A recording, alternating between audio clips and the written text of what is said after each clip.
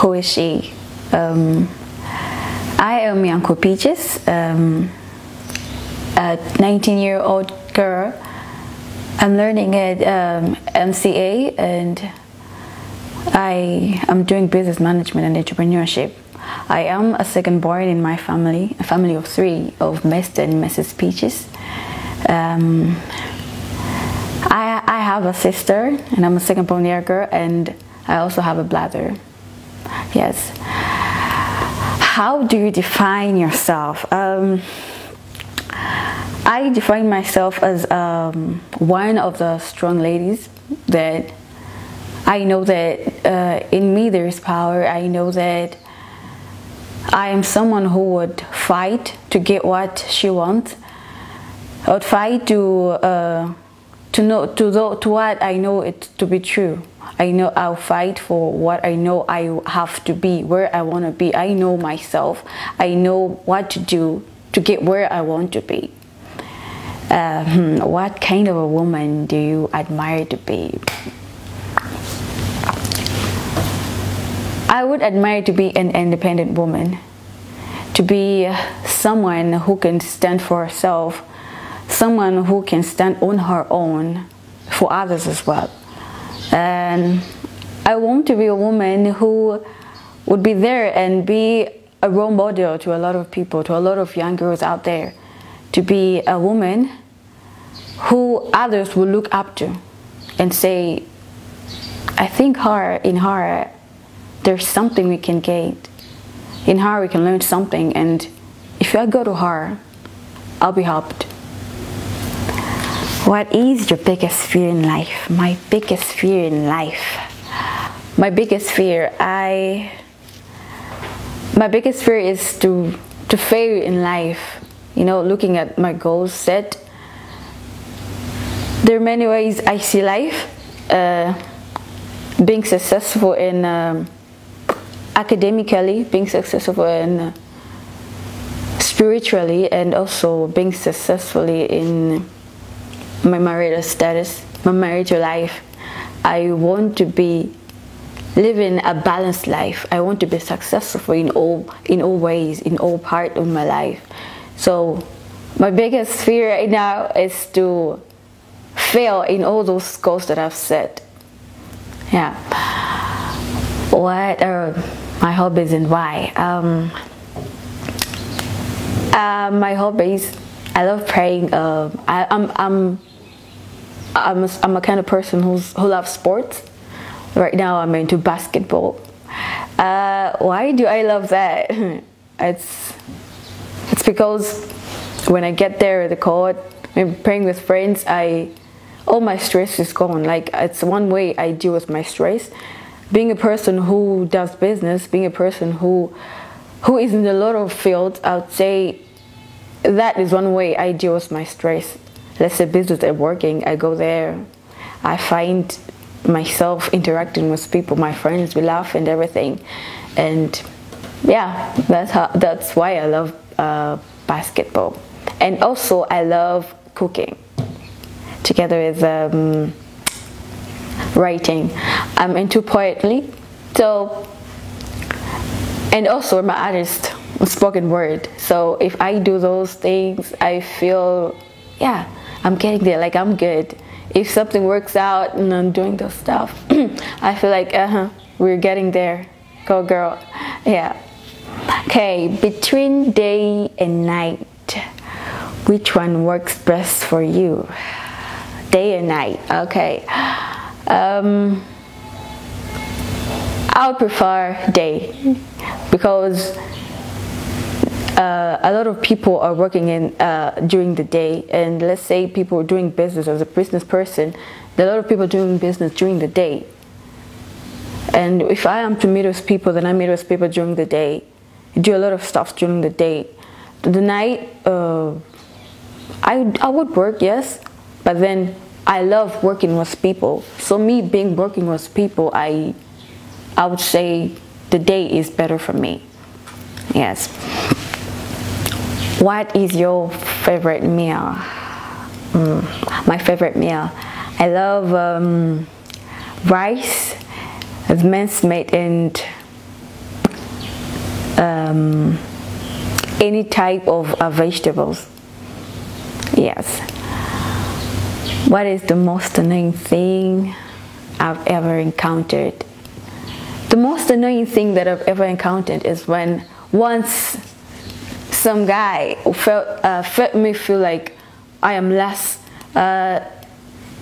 People out there speaking much of ladies or females being weak.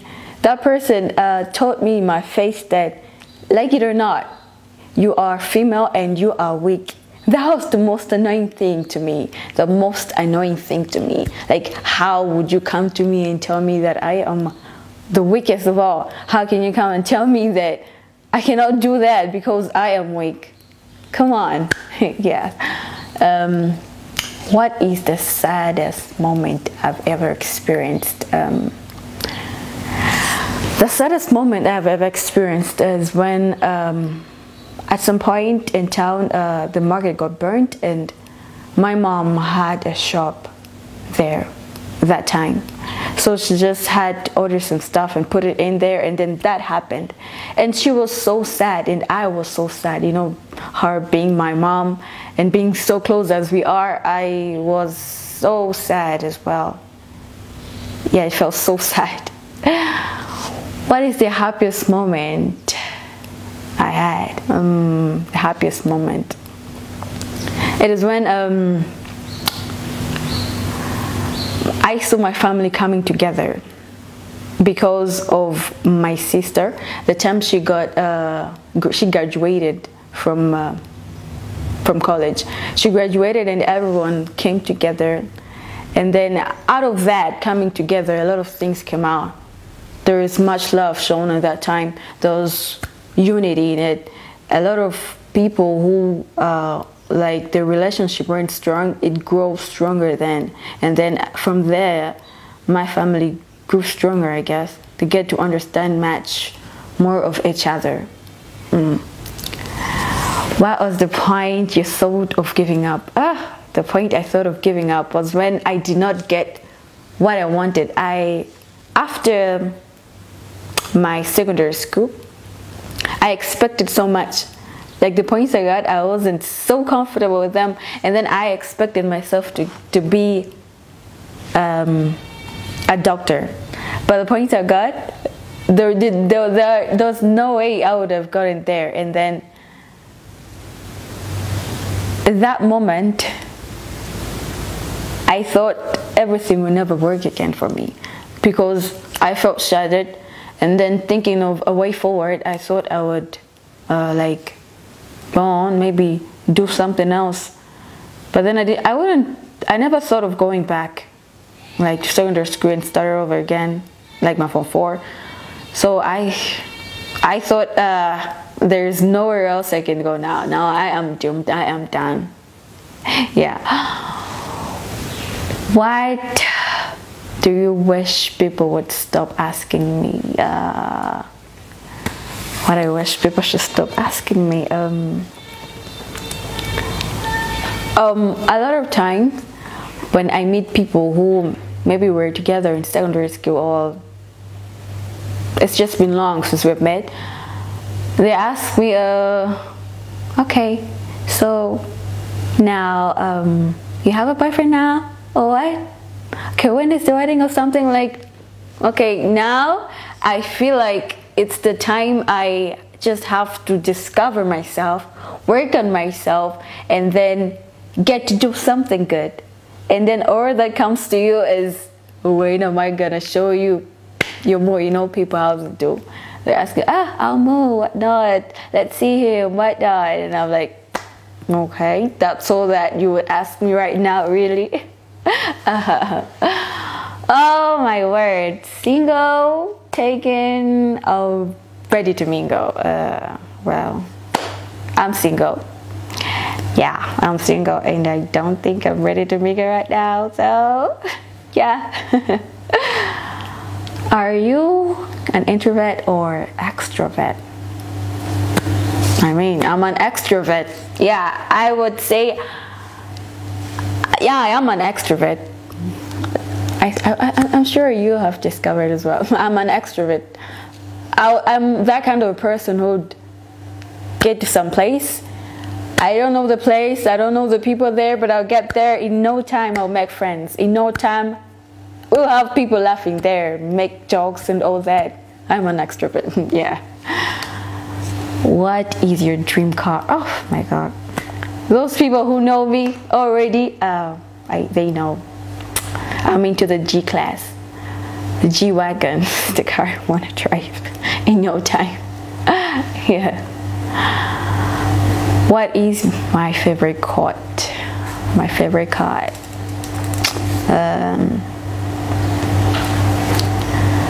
I got it from someone who mentored me, and they're still mentoring me. Makobidi, Sungan Makobidi. He always said, "You fall 8 times, we rise up 10 times." So that is one of the things that kept me going. Whenever I feel low or what, or things aren't working, I always remember those words. We fall down 8 times and we rise up 10 times. What is the biggest lesson life has taught you? The biggest lesson life has taught me so far is that no matter what we go through in life, we should never give up.